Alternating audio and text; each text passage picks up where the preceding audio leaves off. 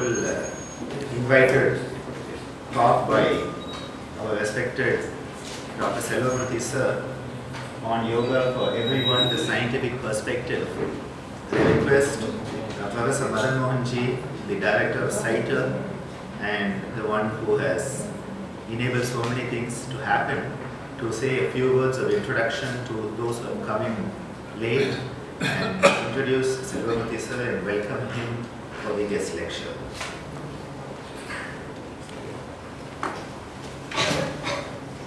Today is an auspicious day. We had a memorandum of understanding between the Amity University, very famous university in Noida, and Balaji Vidyapeeth. Both universities are very famous universities, A grade NAAC. And Dr. Selvamurthy is there. He is the Chancellor of Amity University, Chhattisgarh, and in the Noida University, UP, Amity. He is also holding many very important posts, more than one. And Dr. Selvamurthy is a distinguished physiologist and highly distinguished yogi. And you see JC also, and he is a physiologist and a yogi. And he was the chief controller of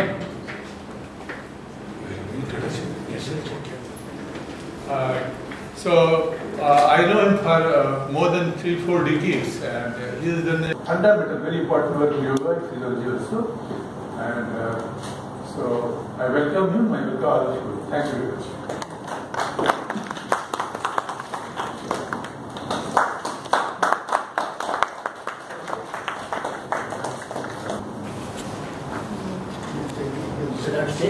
Dr. SETHURAMAN, the Vice Chancellor, Dr. Ananda, my friend and also a long yoga partner, Dr. Professor Madan Mohan, and also very distinguished faculties, doctors, clinicians, students, and friends. It gives me extreme happiness, immense pleasure to be here, and a very joyful moment for me to be here in this Balaji Vidyapeeth. This university I have seen and I have known since I used to visit Pondicherry earlier very often, and particularly Dr. Swami Vivekananda, father of Dr. Ananda. I have been blessed by him. And so now Dr. Ananda and Professor Madan Mohan, they have been spearheading yoga in this particular area. In Jimper, Pondicherry, Professor Madan Mohan has been a leader, not only in India, but at a global level he has contributed to the field of yoga. And I'm happy that Dr. Ananda is propagating, continuing bearing the torch of his father, Dr. Swami Vivekananda, along with Ammaji as his mother, Sri Balaji Vidyapeeth, so whom I have again had the opportunity of meeting her in Vigyan Bhavan just about a couple of months ago when she had come there for the International Yoga Day in the month of June. She was there along with Dr. Ananda. So I'm extremely happy today we signed an MOU, Memorandum of Understanding, between this great institution, the Balaji Vidyapeeth, along with our Amity University. And to tell you a little bit about Amity University, is one of the young, exponentially growing, dynamic, the educational group of institutions, right from preschools, schools, universities, which gives an opportunity for a person to enter like a pre-nursery, kindergarten, and then get out as a postdoc. So you have the whole chain of educational group of institutions in Amity. I am happy to be part of this. Dr. Ashok K. Chauhan is a visionary who built this institution. He himself is a scientist, yoga practitioner, and also Arya Samaj. He belongs to Arya Samaj, very active in Arya Samaj. And he was also a student like you people, studying his masters in chemistry. Then he went to Germany for PhD in the chemical engineering in Germany with a fellowship. So then he became a chief of an R&D. He owned an industry, he owned a group of industries, he became an entrepreneur. Every 15 kilometers in Germany, we used to have one industry of his, Ashok Chauhan. Then after 28 years in Germany, he decided to come back invest for societal development through education, research and innovation and philanthropy. So such a great person I am happy to work with, and I am sure that one day he will visit this university. And he has sent his greetings and best wishes for the success of our program. So I am so happy to be here as a part of Amity group of institutions. Now with this preamble, let me also express my appreciation to the Vice Chancellor who could bring such wonderful minds here. I am going to learn from you, not only share some of my research experience in the field of yoga, what I have been doing in the experiments and experiential learning, as I have been practicing yoga for the past 20 years now. So not only experiential learning and experimental learning together, I am going to share some thoughts, experiences with you, and also take your wisdom for input for the rest of my career in the field of yoga.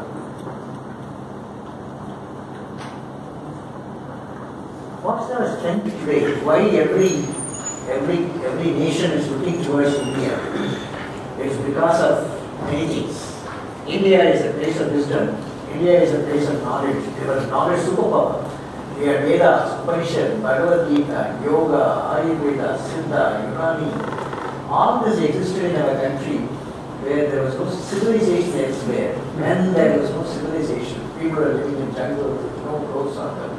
That time we had all this rich wisdom, Vedas, Upanishad, and Bhagavad. So our country was a knowledge superpower. We were radiating knowledge. People were coming to Nalanda University. We had the first university in the world, Dakshina. So we had many firsts. We invented zeros, we invented pie charts, and also Pythagoras theorem. Many things came from, even Einstein said, but for Indians, we would not have been able to count beyond 100. That is the kind of things people respect. And many things other people learned from our Vedas and became noble artists. In fact, noble idea came from our literature, ancient literature. So that is our country, that is our country. And so in this country, yoga was one wisdom. More than 5,000 years ago, yoga started in our country. So if we have been able to give it to the society at global level, it is yoga. It is yoga, which is being done in many centers abroad, many centers in India. So that is why the United Nations, recognizing that potential, they recognized yoga and then made it 21st June should be the International Day of Yoga. Like we have many days, but International Days of Yoga is very important. So that shows the values, the whole humanity, the whole globe attaches to yoga. And the strength of our country is the human resource. All of us are the human resource, the biggest asset of our nation.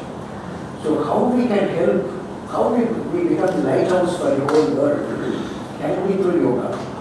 So that is why this lecture is important. And this is important that we have now, it's going to be 1.8 billion. Now we are at about 1.25. By about 2035, we will come to this level. Then the second is we have the demographic advantage. That is, we are the youngest nation. And we have now almost 50% of people below the age of 55 years. Most creative, productive, constructive, innovative, creative phase of one's life is that. So we have that population here. So that is the other advantage. Then we also have, the other thing is we have the natural resources. You name any climate. So if you want to have a temperate climate, go to Ladakh, you will have this temperature. If you want to see a desert, go to Rajasthan. If you want a humid condition, go to east, northeast. And then so, we have all hot, humid, warm, humid, temperate, everything, subtropical, everything is right. Which country has got that? In the same time of the year, you have all seasons. Rich biodiversity. See, biodiversity, both the fauna, flora, medicines, all these are available. So the next is biodiversity, very rich biodiversity. We have northeast, bio hotspot, we have western Ghats here in south, western Ghats, more. So that is the potential. We have natural resources, we have human resources, we are the largest milk producer in the world, we are top 5 in agricultural produce, whether it's vegetable, horticulture, or it is improves, many things, we are top 5. So then how do we harness these human potentials?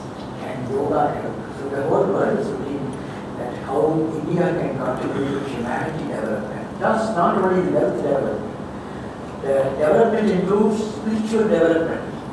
That is where our country will have an edge. Other people may have physical wealth, monetary, economic wealth, but they may have also intellectual wealth. They may have so many people, Nobel laureates, distinguished researchers and so on. But in the wealth which we have, spiritual, which is going to be the winning factor in this 21st century. The winning factor is we have a combination of all this physical, mental, and spiritual powers we have.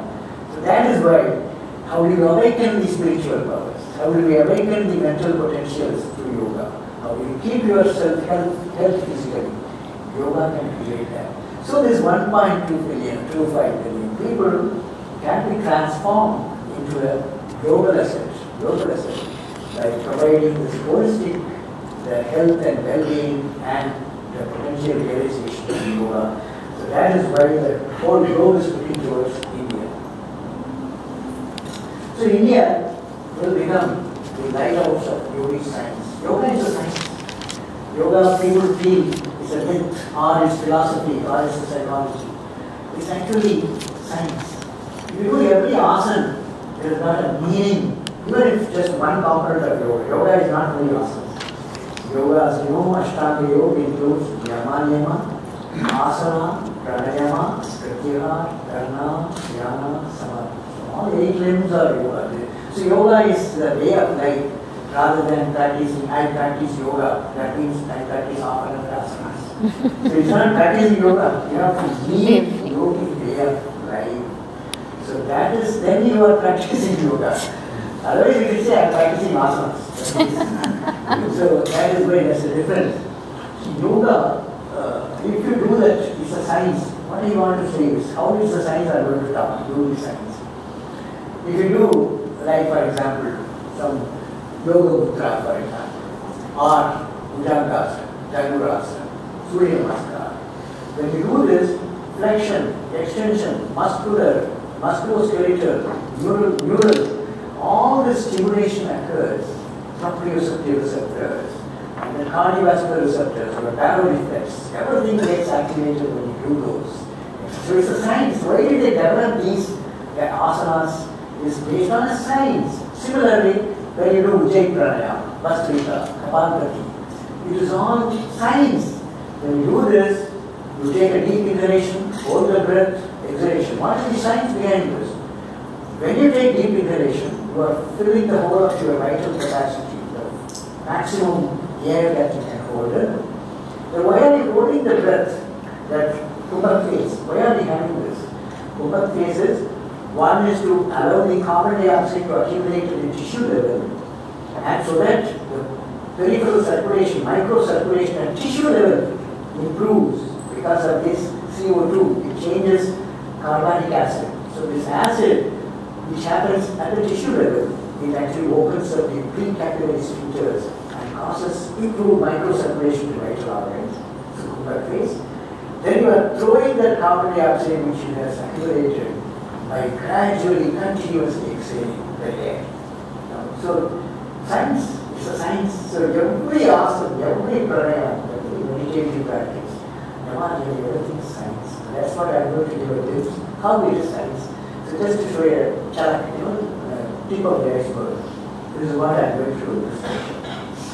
And many people are coming to India for seeking yogic knowledge here. So health tourism. Many people come to Ashram, and they have a very big website, it's very active, and they have a journal. So I see like that many institutions are doing this. So people are coming to seek the yogic knowledge here. So tourism for healing and rejuvenation. So it is not only for diseased people, it's not only for patients, it's for normal people like us who want to be healthy, happy, and to the best of their ability to lead every moment of life. You need to have yoga. Yoga, once you practice, every moment is a happiness, a moment of happiness. So there are yoga study centers is available in our country, the big way, more than 800 centers, veterinary centers are available today. There are many which I don't want to mention, but particularly here, in this place, you have at Swami Itananda established their centers and yoga center, which I used to come and enjoy the bhajans, and he used to radiate happiness around, and also the spiritual radiation used to happen at Swami Itananda. So we have this classes being done. Now what is yoga? Yoga means to yoke. It's a Sanskrit word. It means to bring harmony, to join together, to yoke. That is the meaning of yoga, which started from this. So physiologists may like to interpret the union of body and mind, because the physiologists understand that. And then somebody will say self is universal self. This is spiritual people will say, I am part of the whole. I am part of the whole. So self with a universal self, and then yoga. That means yoga brings that. Then you can bring a Jivatma with Paramatma. Jivatma, Paramatma, and Jivatma. We came from there and we want to unite again with our origin. So Jivatma and Paramatma unification is also can be yoga.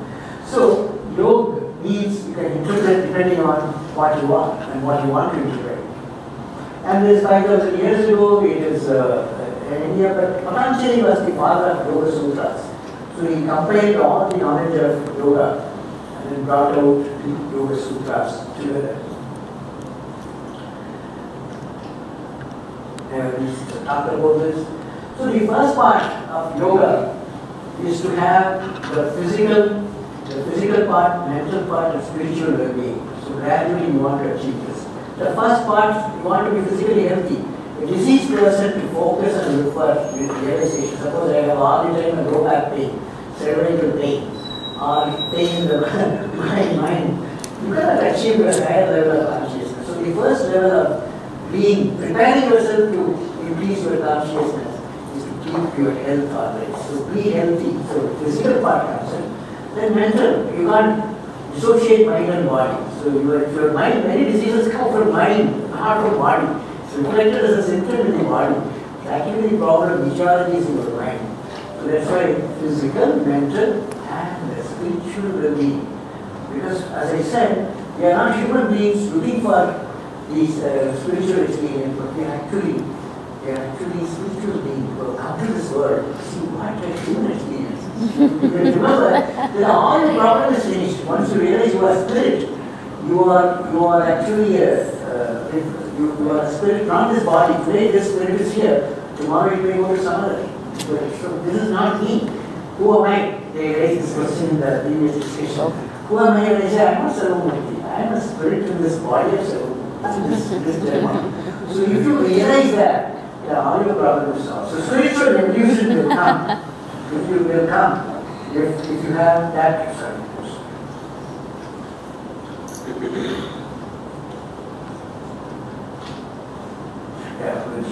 So higher consciousness and moksha. Now in yoga, there are many methods of doing yoga. The first is, if you do your duties properly, the teacher has to teach well, not just only complete the number of hours of teaching, complete the syllabus, but then real learning, teaching, learning experience, like Gurukul, not just experience of your textbook knowledge, realizing how to lead a successful, happy life. That is teacher role, not just making him pass, get a credit, CGPA of 8.9 or 9. It is not the role of a teacher. Is how do you bring him as a successful, good human being with values, and also so that he becomes a global citizen, to take care of humanity. That is the role of teacher.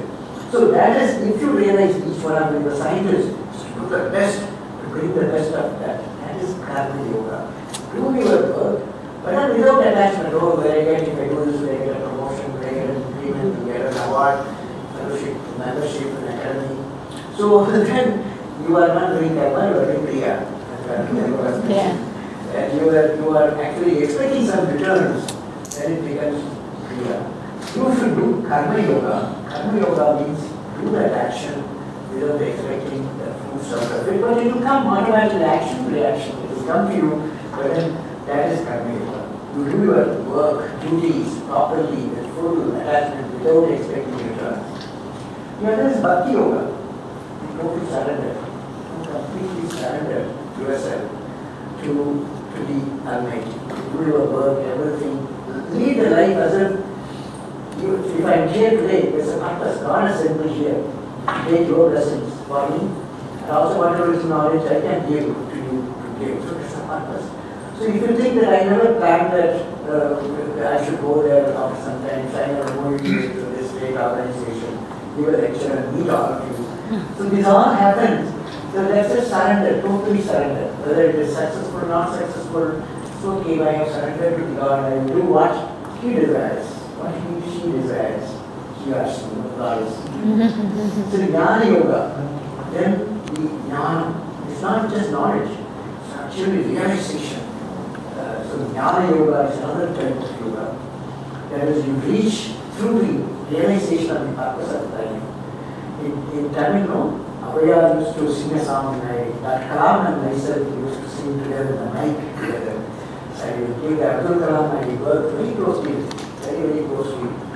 And we used to sit together, eat together, sing together, and also walk in the Mughal gardens together. So in fact, it's mentioned. So we sang one song, which is very low. He was practicing pranayams, he used to do some asanas, simple asanas, like Adhyasa and so on. So that song I will sing to narrate this. What is that jnana? The purpose of creation of life. Aridu aridu manidaragal aridu adaniyum aridu kum kurudu sevidu pedu neengi pirattannu kum kurudu sevidu pedu neengi pirandalum jnanamum kalviyum நயத்தலரிது ஞானமும் கல்வியும் நயத்தக்காலையும்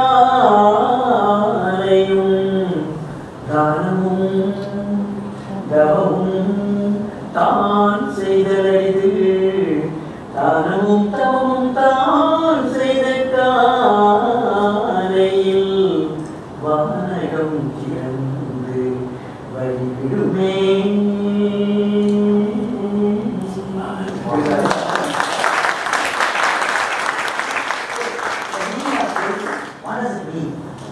What is the purpose of creation? The jnana yoga. What is the purpose? The purpose is to elevate yourself. We have divinity, non-divinity. So how do you raise your divinity? Reduce your non-divinity and raise yourself. That is the purpose of creation of human being. We have taken janmas. Aridu manidaragal. We have taken several janmas, like a reptile, like a amoeba, like a crocodile, like a bird. All that we have come through and reach this human janma. So we are blessed. How happy we should be. We are not a reptile, we are not a dog, we are not a fish. So, yes, it's very rare to be born as a human being. Aridu manidaragal. We are one of the 7 billion people. How much important we do. So many people are with deficiencies, physical, mental disability, learning disability, developmental disability. But we are fortunate. We are one of those who have been blessed with all the faculties intact. It is also intellect, sixth sense. So how happy you should be. You are blessed. So you have been given that next level of fortune that you are born as human being. You are also having all your faculties intact with abilities. The third is, even if you are blessed with that, how many people will go to schools? How many people will go to college? How many people will go to these higher learning universities like this Balaji Vidyapeeth?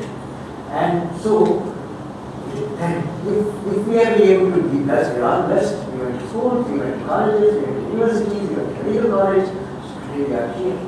What kind of happiness God has blessed you with this? Then, having got this, it's not sufficient. That you need to have jnana, to discriminate, understand your values, what is good, what is not good. So that ability also you have been blessed with. So you are able to seek that knowledge. But then what is expected if Dham and Tapas, that is important. You have to give. Dr. Kalam used to narrate one incident, which he also wrote in the Wings of Fire. No, he used to be a DRDO chief, my chief. I was Director General, I was the Chief Controller R&D, and I was also Director under him. He appointed me as the Director of two institutes, Defense Institute of Physiology and Allied Sciences and Defense Institute of Psychological Research. I was together looking after as Director for 11 years. Then I moved to headquarters as 10 years as the Chief Controller. I worked with him as well as scientific advisor. So in that period, he mentioned one incident, give. That was one slogan for which he used to narrate an incident. Whenever we launch a missile, we said we have to prepare ourselves as a new deterrent against any other country. If you are powerful, nobody will attack you. If you are weak, everybody will attack you. So to become a powerful only, we develop nuclear capability. Not to have hyperbolic tendencies or approach, not to protect our country, because if our neighborhood has got nuclear capability, if we don't have, all of us will be afraid if they put the nuclear bomb, what will happen? If you have a deterrent, they will not attack. Because if they attack, you can retaliate. So we signed a self-moratorium of no first use. So Dr. Kalam, during the missile launch, used to take the blessings of Shankaracharya. He used to come all the way to take the blessings of Lord Shankaracharya. And then he was sitting with him. So Shankaracharya, he doesn't speak much, he will speak little, only he will give the blessings and talk little. So when Dr. Kalam was sitting, a very rich man, disciple of Shankaracharya came there with the namaskaram, and then he blessed Swamiji, Lord Shankaracharya, blessed him, asked him everything is okay. He said, yes, Swamiji, you have blessed me with a rich wealth, I have business studying billions abroad and India, I have a daughter, I have a son, one is in the US, another in Canada, and so then he says, are you happy? And the tears roll the eyes of that disciple. He cries, weeps. He said, you have got everything. What is that you don't have? I don't have happiness. People come to me because I'm rich. They get something from me. And so my daughter reads once a week and talks. My son talks after 1 month, once a month. So there are no people really around me. They really, I feel that deprivation, that happiness, I feel, people are not showing real love. He said, what should I do for? And he says, only one slogan, give. So what it means, we have to give only, not to expect anything to get back. We all the time give to get something more. When I know my son, I feel that when I become old and he grows big, he will get on me. If it doesn't happen, it happens. So we expect, and we tell our wife, oh, that sambar was very tasty. So tomorrow she made that. Everything is an agenda. Everything is an agenda. When you give, even appreciation when you give, you want to get more appreciation. So we give everything to get. She says, don't do that. Give, only give. That's what he says, not give. Give. Only you keep giving without expecting that everything will come to you. So that is what is jnana. This is jnana, to realize that, okay, how to wish you happy in every moment.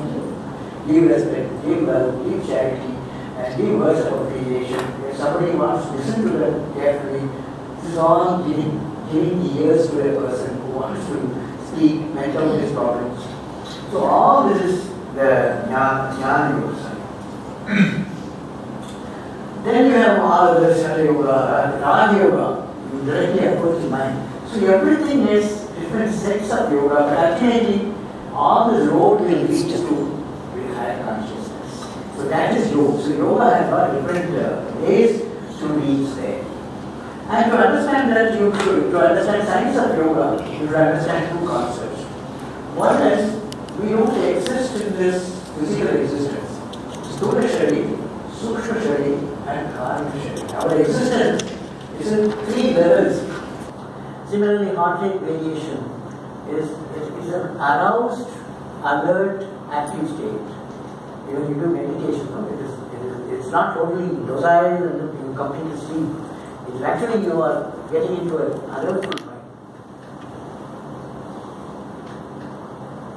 The next thing we found, see, normal people like us, we don't need to be, we are not going to be athletes, or we are not going to be activities. So we need routine. Yes, we should be able to come to our workplace, we can be able to climb the staircase, we have to do some exercise. So you need that kind of some maximum level of physical efficiency. This is what is achieved by yoga. When you practice yoga, it's not going to make him a marathon runner or going to be a sprinter, but it's going to make you at some maximum level of exercise. Your efficiency goes up. This is what is shown in our treadmill as well as bicycle ergometry before and after yogic intervention. We were able to see their physical efficiency goes up. Particularly your lactic acid buildup. So that is the one which gives you the onset of fatigue. When you have the lactic acid, pyruvic acid going up because you have anaerobic metabolism taking over from your aerobic level. When you do these exercises physically for a long time, from the aerobic it becomes anaerobic. So all your metabolic processes is supplying the energy in absence of oxygen. So thereby in the process you have glycolytic processes, anaerobic processes leading to acid metabolites building up, like lactic acid, pyruvic acid, all these things, which in turn shifts your pH to relative acidic side. And this is what is seen in this slide, that lactic acid buildup in the control is like this, in yoga before and after 6 months of yoga. This is what is the profile. Whereas in control, the control group, this is the one, and then this is the after 6 months. There is before and after. What does it indicate?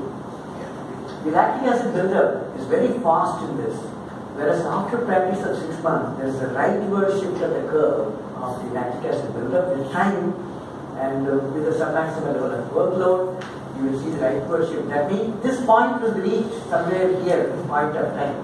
You are able to do the same exercise for a long time without getting into fatigue state. So when a person practices yoga, he's not discharging energy, he's not accumulating, he's breathing and supplying oxygen at aerobic level for a long time. So your accumulation of lactic acid, pyruvic acid will be slower. So thereby your efficiency goes up, your physical efficiency, can do much work. You don't get fatigued, looking after patients, doing experiments. He's still cheerful when he comes up. He'll never come home like this. He'll be still cheerful because he is at the aerobic level all the time. So this is what it is like. It shows that there is a rightward shift of the lactic acid buildup, thereby delaying the onset of physical fatigue, thereby improving your efficiency. Then we looked at all the biochemical profiles like blood glucose, cholesterol, total protein, lactic dehydrogenase, dopamine beta hydroxylase, monoamine oxidase. All this indicates, I won't go into the details of each one of them. It indicates the relative hypometabolic state. Because all this is going to increase during stress. Your glucose is going to rise during stress, and your cholesterol, again, it's also reduced over a period of time. So all this indicates that it brings the right kind of homeostatic biochemical profile in simple terms. Then what we did, we put the soldiers, the control group practicing physical training and the yoga group doing yogic exercises in place of physical training. We put them in the hot chamber and then cold chamber. This is cold chamber experiments in which 4 degrees, the temperature in that room was 10 degrees with no clothing, no clothing, only shorts on for the soldier. So he has to be there doing exercise, not sitting there doing exercise, some maximum level of exercise. Then at that time we were measuring what happens to the soldiers. So we were looking at their core temperature. One is core temperature, which is shown here. Yoga group maintained a higher core temperature as compared to the control group.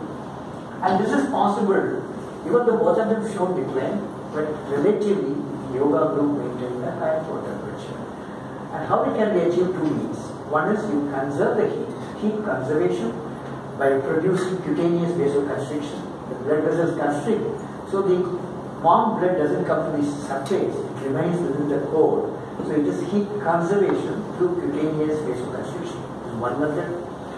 The other one would be heat production. Increase the heat production to compensate for the loss. So we were interested to know, physiologists, that we wanted to know whether this higher maintenance of core temperature was achieved by heat conservation or heat production. So we looked at the mean skin temperature, which was not different from control and yoga group. So it was the same in control and yoga group. That means this maintenance of higher core temperature was not achieved by heat conservation, but by heat production. And there are two methods of heat production. One is by shivering, you can produce heat. Now, shivering will give heat. The other is non-shivering metabolic process by which one can produce heat. So which way was these practitioners of yoga, the soldiers, achieved this capability? So when we looked at this, we found that the shivering actually started much later in yoga group of subjects. That means, and also it was of a lower intensity. So we measured them by oxygen consumption. Because when you do this, oxygen consumption goes up by shivering. And also we measured the EMGs, integrated EMG from different muscles, back and so on, which will indicate the electromyographic pattern, which will indicate the shivering when it started, what was the intensity of shivering, which will be seen by EMG. So we measured them and we found that this was achieved by non-shivering thermogenesis because shivering started much later and was of a lower magnitude. Then we went into from physical to psychological level. So we measured anxiety, depression scores, concentration level, and vigilance, and a few more. Quality of life and so on. So anxiety, both state and trait anxiety, it comes down after 6 months. Control, the initial 3 months, 6 months. In control, this is the pattern. Depression, again, this is the pattern in the control group, that the depression scores come down. Concentration increases. Vigilance scores, alertness of the mind increases. So there is a lot of psychological benefits besides the physical benefit. There is also psychological benefit. So this is on one side, the physical and mental capabilities, cognitive capabilities goes up. Practice of yoga, or the practice of yoga means the way which we have done for soldiers.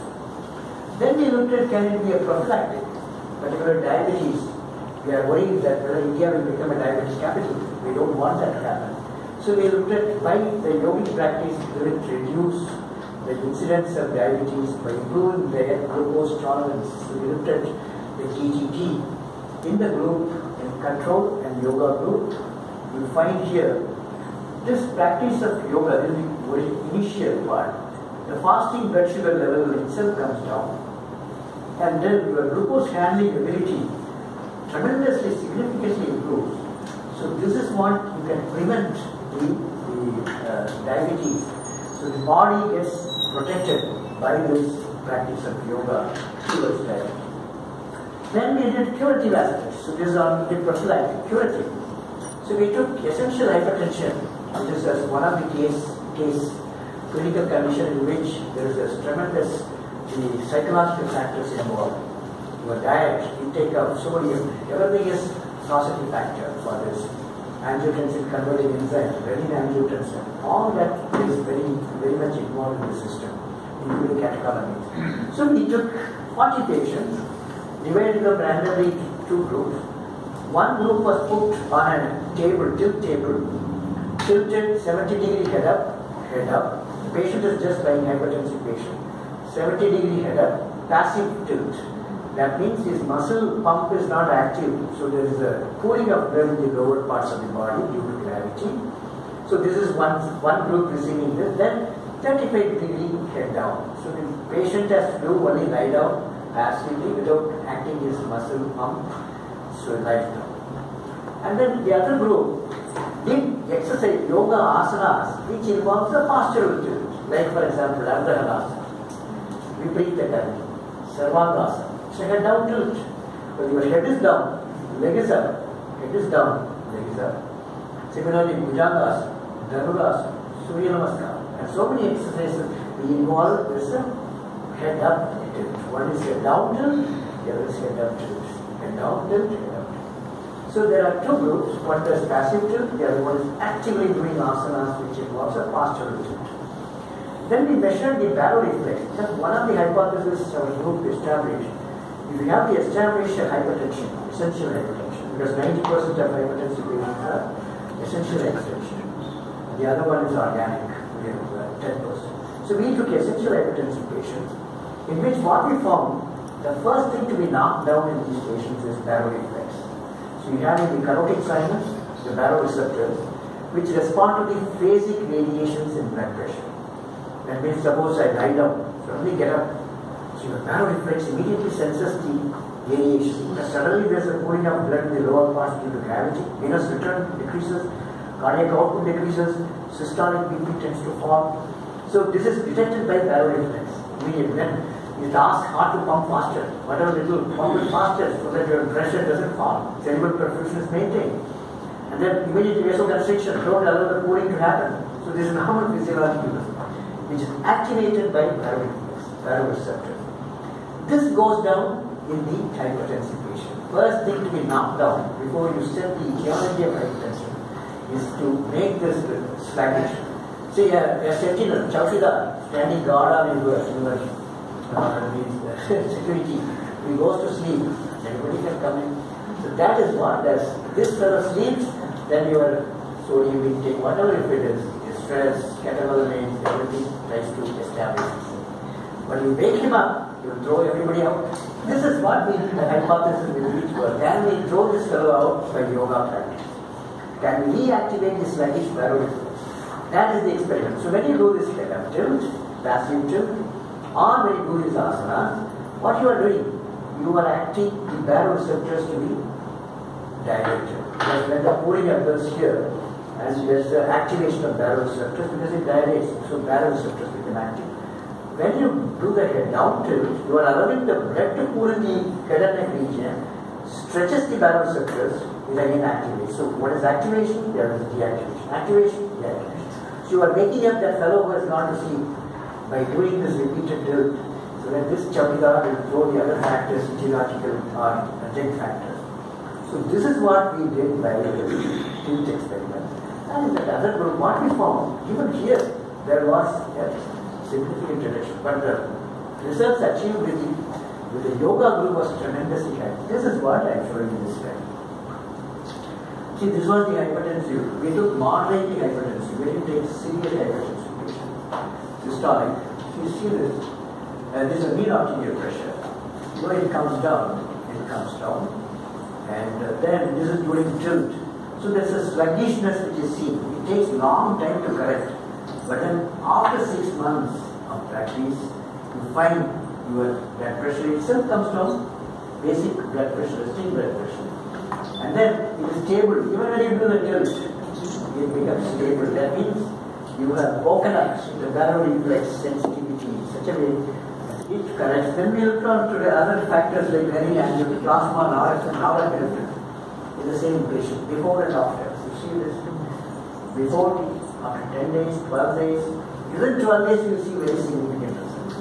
Then it comes down. And also the urinary catecholamines. So catecholamines level comes down. Then we also measured renin-angiotensin activity, EEG, parameters. But I am just showing some illustrative slides to show what we have. The last part of my presentation is on the coronary artery disease, which is again multifactorial. One is sedentary living, the other one is dyslipidemia, leading to the deposition of cholesterol and also the other, the LDL and VLDL, all these are a problem, so that is the next part. Third is stress.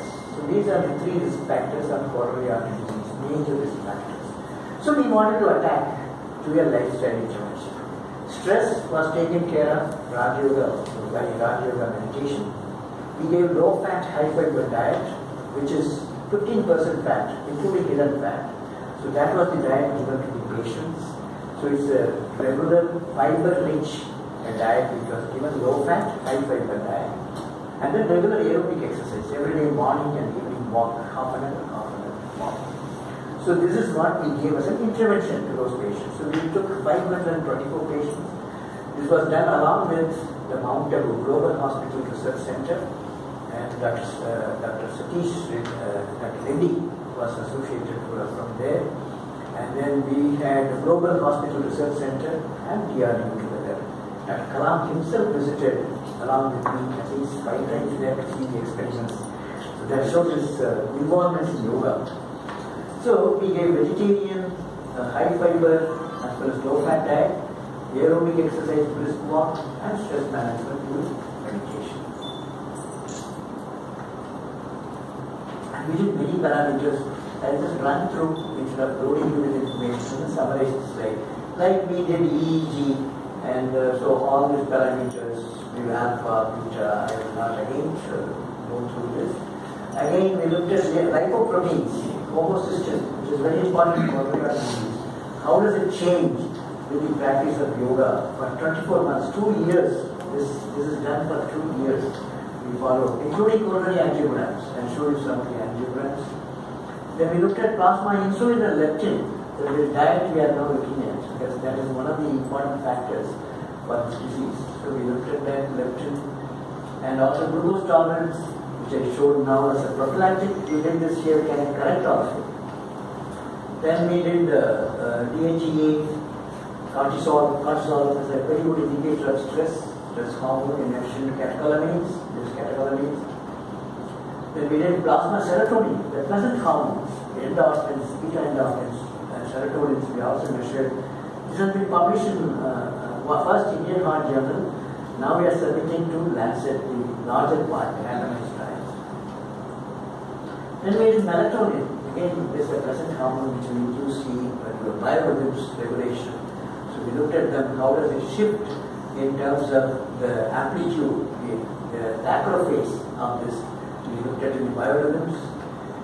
Then we measured the coronary angiogram. You see the control group, this actually progressed from 52.6%, it became 72.45%. The control, the progression of the disease. These are all conventional medical management. This is the control group received the conventional medical management. There we give conventional medical management and lifestyle intervention. So it is not substitute, it is supplementary. Then you see in the patients who receive the lifestyle intervention, yoga and meditation, you see how it decreases from 7.85 into 47.0. See, actually Dean Ornish, in his experiments, where he did that in a rigorous control in terms of keeping them in the hotel, all this fortification, they were given. You can't do that in a normal population. So we allow them to be there, but we involve the spouses. Suppose if the husband is coronary disease patient, we call this Dilwalas. We didn't call them as patients, Dilwalas and Dilwalas. So we took them and then involved the spouses as a part of the system, so that the food has to be prepared by her. So if she doesn't know what is low-fat favorable diet, you can't succeed. So we did it in a realistic environment, and like Dean Ornish did it in a very strict, rigorous control mechanism. So in that, he showed only arrest of progression of the disease, but we showed actual regression. So this was the first experiment in which actual regression was demonstrated through our experiments, which is seen here. And again, another patient from 89% blockade, and it became 41.0. This was seen by 3 cardiologists independently, blinded, so that they won't know which is the control group, which is the experimental group, and also seen independently opinion by them. So we had angiogram. Total patients were 524, and then we had 2 groups. Now, how does it work? First is everything starts with your thoughts. Good thoughts. If you have good thoughts, that is the starting point. If your thoughts are, your mind is controlled, the thoughts are okay, and everything else will follow. Your feelings, attitudes, emotions, and actions, ultimately leading to actions, and then habits. Everything will automatically follow. So your thoughts are important. This is what does this yogic meditation. When you do this, first is your mind is controlled. Mind leads to matter. Then neuropeptides, all this ultimately influencing the trillions of cells what we have. So then you convert them into physiological, biochemical, cellular, molecular, genetic, epigenetic factors, ultimately leading to beneficial condition effect. So we gave that hypothesis. Then we also did other conditions just to look at how does it help in people like various conditions like sinusitis, varicose vein. A few experiments were done, which is different. So we used, then also we looked at the affective functions, anxiety. So now I'll come to conclude now. Hope, happiness and quality of life also increase as beginner, experts. There's a significant difference in this yoga practitioners. Yoga in schools. Actually, we should build yoga not only at Japan age or at, we should go to the schools so that when the whole personality is getting developed, when the whole body is being prepared in adolescence and then coming to adult stage, at that stage we should focus so that it becomes a part of their lifestyle. So this is what is important. The efforts have been made, but then it has to reach that larger cross section. And I'm sure that India will lead so that even at the global level, it should go to the schools. This is what I think I'm sure the message. Hospitals. We must have in every hospital, there must be a yoga and natural center, which should not only help the patients, but the family, the caregivers who come there, they should be exposed to yoga. So yoga should become a wave, it should become a movement, so that every nook and corner, everybody does yoga. Yoga started in our country. How many of you in the class, this particular group, does yoga? At least asanas. I'm so happy. So you are really the messengers, messiahs of yoga. Spread this, spread this. And it will certainly reach the larger cross section. So, in a hospital, everywhere, I wish your center, all India should be established yoga center, yoga and wellness center.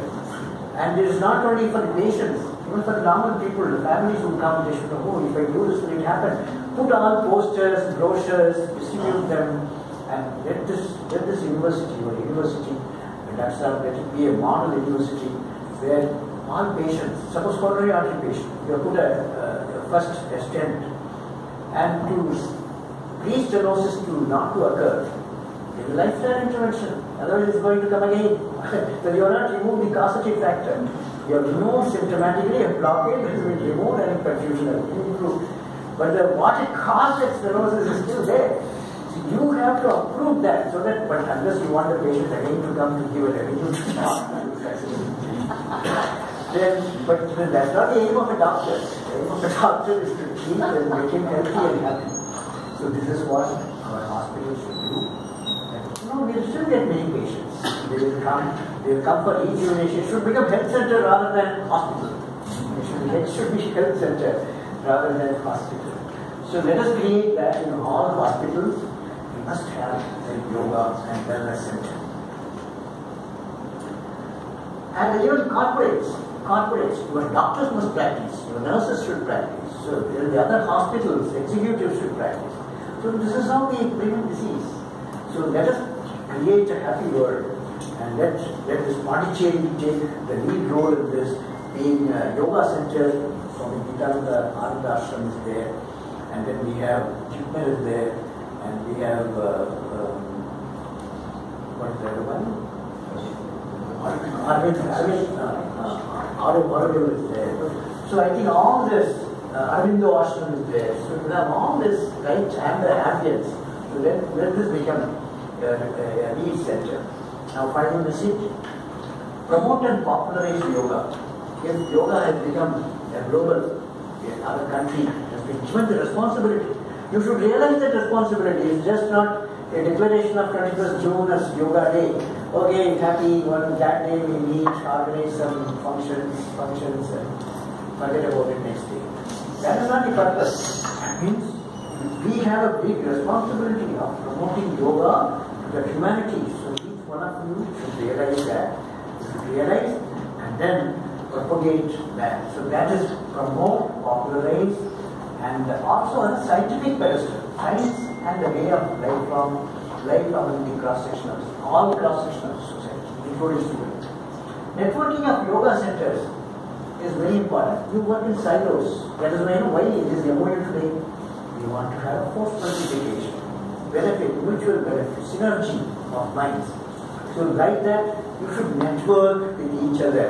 And and become one force, Indian force, to propagate this yoga. So connect with each other and promote. Networking is very important. Preparation and circulation of wide spectrum of information communication materials, which is also very important. Training materials. And formation of international committees with representatives from active yoga centers. So we should now take a lead role to become a global network and consortium rather than Indian. Because Vasudhaiva Kudumbakam, they have believed always, India has believed. Not just only now we talk about global village and so on. This existed. Vasudhaiva Kudumbakam concept existed right from the origin of our country. So that is what we should realize, this formation of international committees. Promote further research and understanding of beneficial effects of scientific understanding.